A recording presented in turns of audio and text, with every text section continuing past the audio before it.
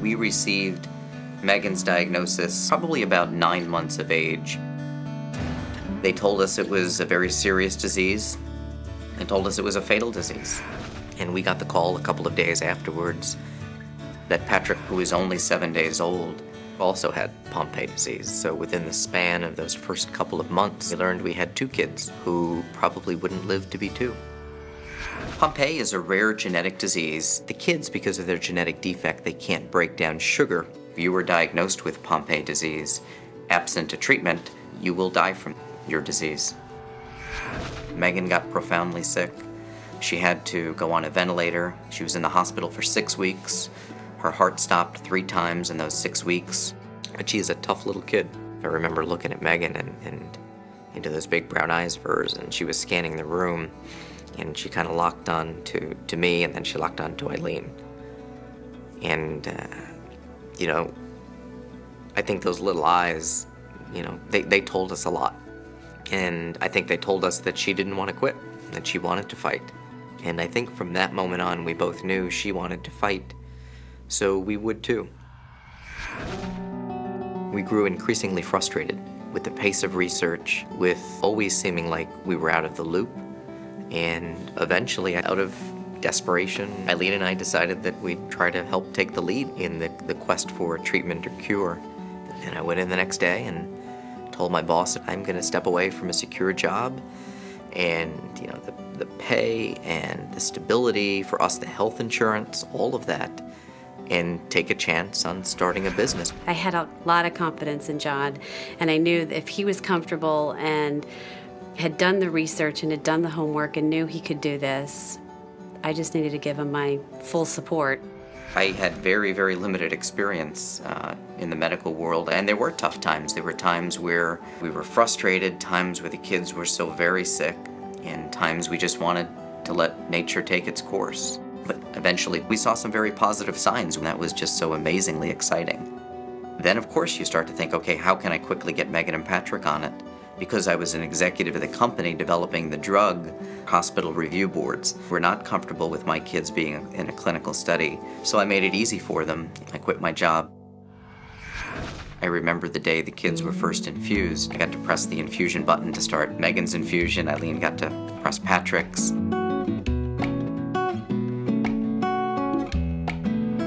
We hadn't seen her smile in 2 years. After the first couple of months, we started to notice that she was smiling again. So that was the first sign to me that there's some hope. And then we went for the 12-week review. And I remember telling Megan, this means, Megan, that your heart's getting better. And it means you're gonna live to be an old lady. And then she looked at me and kind of gave me a thumbs up and just threw her arm around me and said thank you.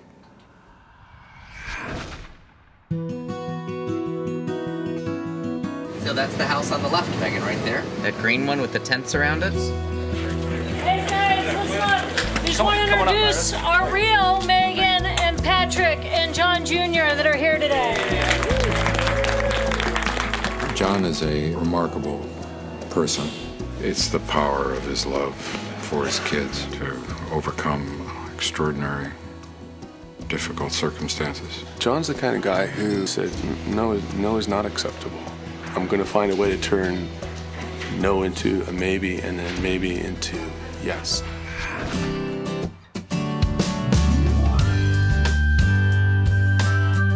People always say, how do you do it? I'm like, how do you do it? How do you not? I think most people in this position would do what they could to make their kids happy. I think I did my job. As a dad, I did what I had to do. And I don't think that makes you a hero.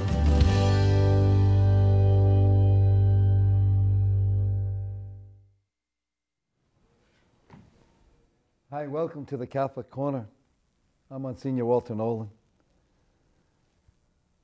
I think I'm more than honored today to have a beautiful man, John Crowley, with me. Monsignor, thank you. Great to be here. John, it's wonderful. You know, we've known each other a little while from St. Paul's, and we've talked about a few things, and now it's a blessing to have you with us on the Catholic Corner again. You know, you met John and Eileen, his wife, in the opening video. You know a little bit about their story and the quest they had to save the lives of two of their children, Megan and Patrick. To say it's an extraordinary story of love, I think kind of almost makes it small talk. So extraordinary that a major motion picture was made inspired by John's story, his relentlessness to help develop a life-saving drug for his little daughter and son. You may have heard of it. It's titled Extraordinary Measures, starring Harrison Ford, Brandon Fraser, Kerry Russell. John's also the author of a marvelous book, Chasing Miracles, a personal memoir of his fight to save his children. As I mentioned, they're parishioners in our parish, St. Paul's in Princeton. John's going to tell us a little bit more about this story, how their faith strengthened them and was part of their quest, and talk about the difficult times that they went through and never, never, never giving up hope. John, welcome. Thank you, Monsignor. You know, before I kind of get in a little conversation with you, Sure, yeah. I'd like to just read the dedication in your book. That this book is dedicated to my children, to John Jr., who has my life, Megan, who has my soul, and Patrick, who has my heart. And to the mother of my wife, Eileen, who shares my life and my heart and my soul in every way imaginable. I don't know if that could ever be said more beautifully and more manly.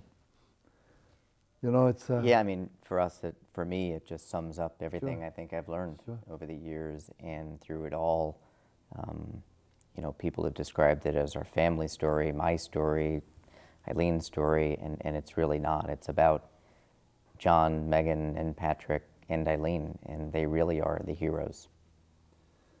Yeah, I guess I would say they're the heroes. You know, I guess when I think of you and talk to you a little bit and see you, sort of like I guess we talked a little bit last Sunday in church, you know, the fact Yeah. that God says, I am, so you are. That's right. Guess what? Right, exactly. And because we are, we're meant to be, and we do what we have to do. Would you like to say, what are some of the most difficult times, you know, I can only imagine, as a man, you know, what it's like to be a father of youngsters that need some help, and even some things that touch my life when you say, but you know, we looked and see her eyes. Yeah. You know, I think we've had 12 and a half years since the kids were first diagnosed with this Pompe disease, and, you know, again, first hearing from doctors that there's nothing that can be done. I think that's the worst thing anybody could ever hear in a physician's office, is your kids are going to die and there's nothing we can do. And you do go through all the emotions, the shock and the grief and denial. And for us, you know, we very quickly settled on determination to do whatever we could to change that. And Monsignor, I don't know that we ever thought that we could. We just wanted to try.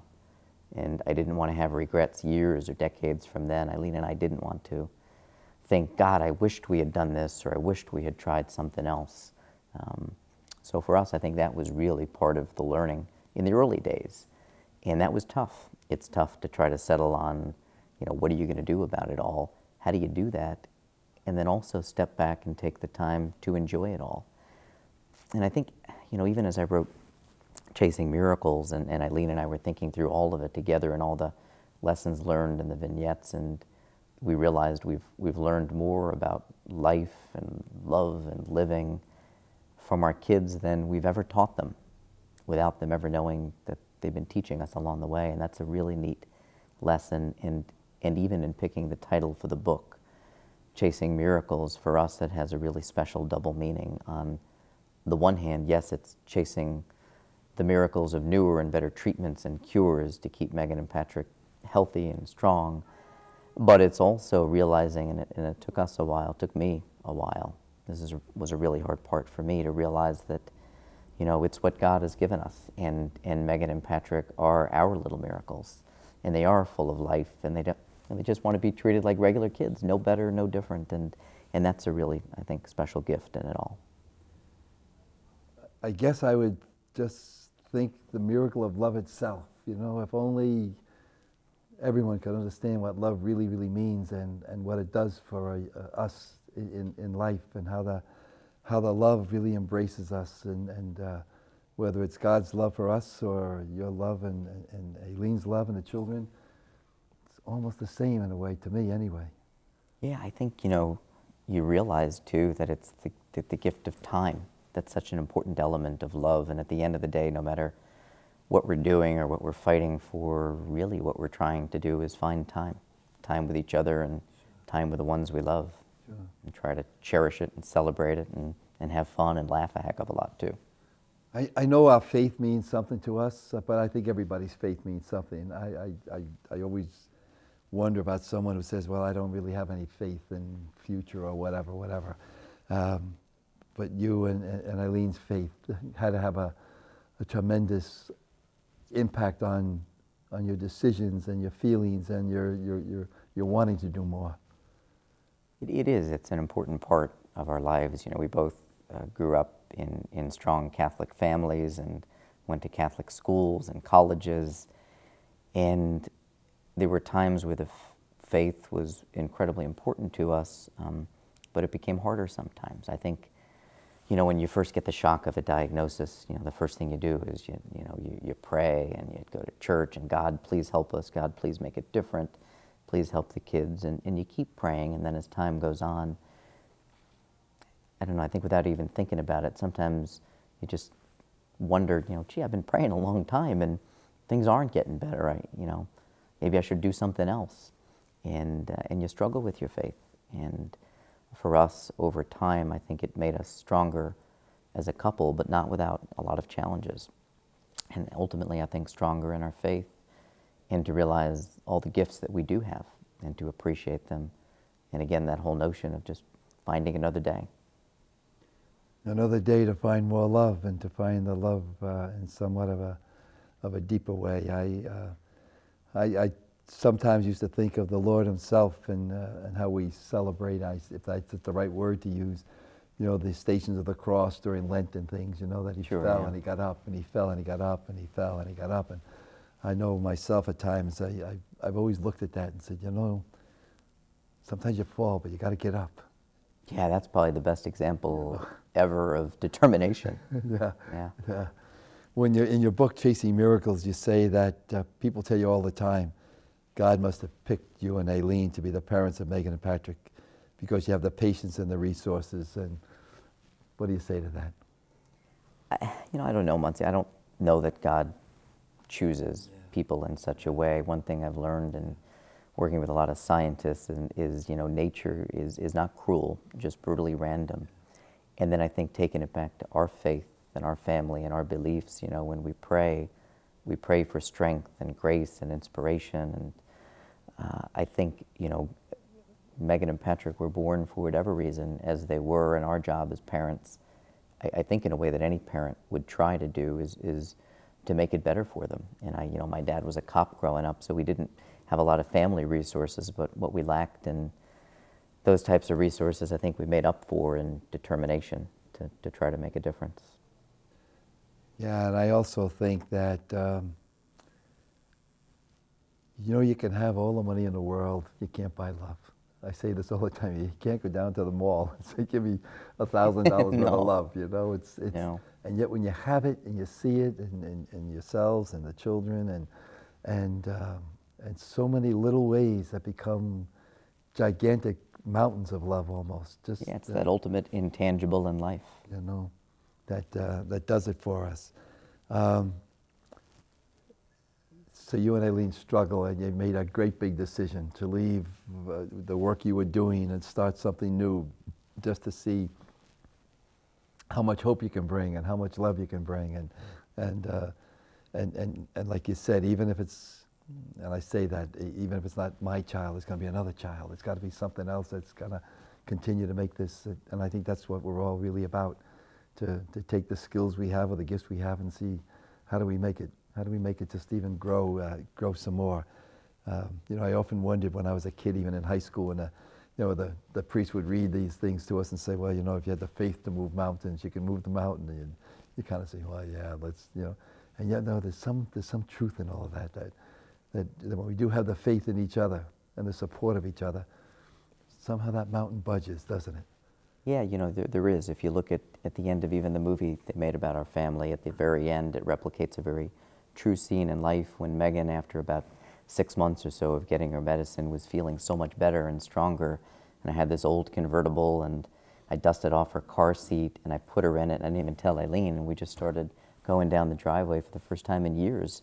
She could sit up in a car and go for a ride, something pretty simple. And that's how the movie ends. And they show us driving away, just as we did in real life, with Eileen taking a picture as we're going down the driveway. And it ends with the beautiful Eric Clapton song, Change the World. It's a wonderful song, and we didn't change the world. We never set out to, but we changed a tiny little part of it that for our family and a few other people meant all the world. And I think you end up with millions or billions of people putting their little dents in the universe. You really can change the world. Sure. And when you think about it, John, there's you've traveled a little. I know I've traveled a little bit, and what I've always found is, there are men and women all over the world, like you and Aileen. Maybe not always to the resourcefulness that you two had, but I've always said kids are kids, men are men, women are women, and they all love their children. They all love, and if only we could capture that and put that maybe in a test tube, so to speak. Yeah, so many common elements of humanity and parenthood, and we've met kids with Pompe disease literally all over the world, and their parents, and they all think the same as we do, and they have the same wishes for their kids. How did the idea come about? I mean, when you're just sitting there one day and said, "Hey, Eileen, I got this thought." We were working with some researchers, and one of whom was a brilliant scientist, and he was trying to get his work funded and trying to put a company together, and I was trying to help him recruit a business person to run it for him, and we couldn't. It was a small little company with limited resources in the middle of nowhere in Oklahoma. And finally, at late one night, he said, well, heck, why don't you just come out and run it?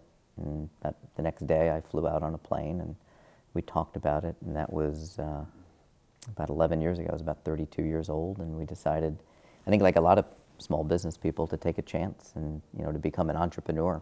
I never thought I would be, but, you decide that that's what you really want to do, and you want to be passionate about it and put everything you can into it. Is that the hand of God, that you would meet someone who's working on some kind of a scientific? He certainly had the biggest hand in the lot. That's for sure. It's funny. There's part of me that sometimes thinks that, and this is just human minds talking, but that God really is up there, kind of pushing you here, pushing you there, and on the other hand, sometimes I say, maybe God just lets it all unfold, knowing that there'd be some who would pick up the ball and run with it, Yeah, and I can't pretend to know which category any of this falls into. The movie was in the theaters, Extraordinary Measures. Is it now available on DVD? Is it available, folks? It is. Yeah, they can get it on DVD, Extraordinary Measures. And successful so far? You've been pleased with they did a really nice job. I think, we were really hesitant at first to have a motion picture made about our family. It actually came about because of a front page Wall Street Journal story that appeared in August of 2003 that many people read, including an actor named Harrison Ford. And he called some producers who had made Erin Brockovich. They were making the World Trade Center movie. And he said, gee, we should probably think about making a movie about this family. And it took us the better part of a year to get comfortable with that. Because I didn't know, again, my dad being a cop and my mom in an Italian family in North Jersey, we didn't know anything about Hollywood. But once we met the people and we heard what they wanted to do and how they wanted to do it, we trusted them. And for us, it was a really positive experience. It was a great way, I think, to tell our family's story or journey, but in many ways it could be the same journey that millions of people have taken in a lot of different ways. And different ways of different diseases, Almost any adversity in life, Monsignor, health-wise or not, and the things you struggle with personally, professionally, in your marriage, in your family, and how do you be your faith. Absolutely, absolutely. Let's, if we can, John, take a look at a trailer for the movie, which stars Sure. Harrison Ford and Brandon Fraser, who plays yourself in the Brendan movie. plays me, yeah. God, that's terrific.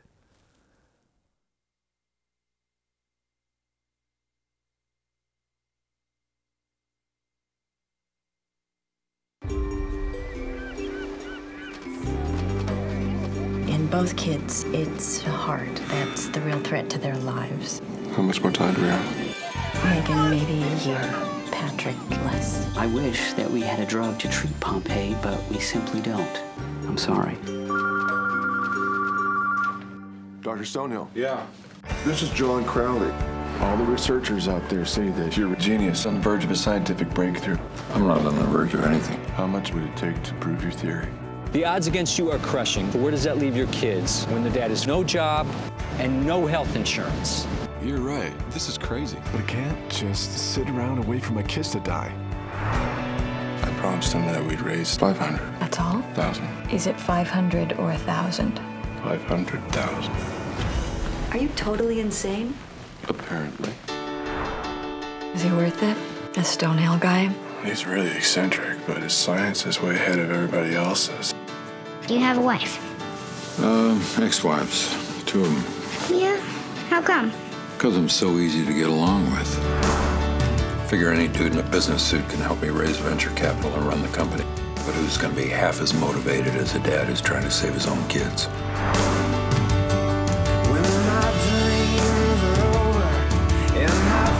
We can do this. We push ourselves. We work around the clock. I already work around the clock! Great! Cure diseases in theory, but never help a single human being in reality. Can't cure your kids, you know that, but I think I can save their lives. What if he succeeds too late? Then what? You're in clinical trials by the end of the year, or we pull the plug. Nobody is gonna tell me how to run my lab. We're out of time. Are you crazy? You've jeopardized your chances of ever getting your kids treated.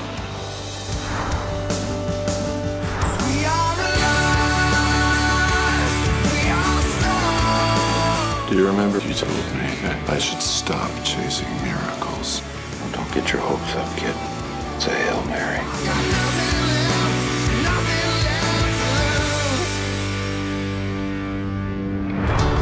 I'm not gonna kiss me, is he? I will restrain him.